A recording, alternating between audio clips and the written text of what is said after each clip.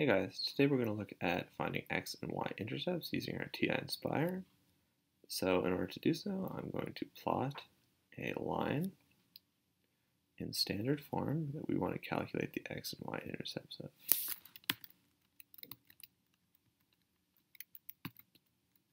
Something nice and ugly that we can't just look at the grid to calculate.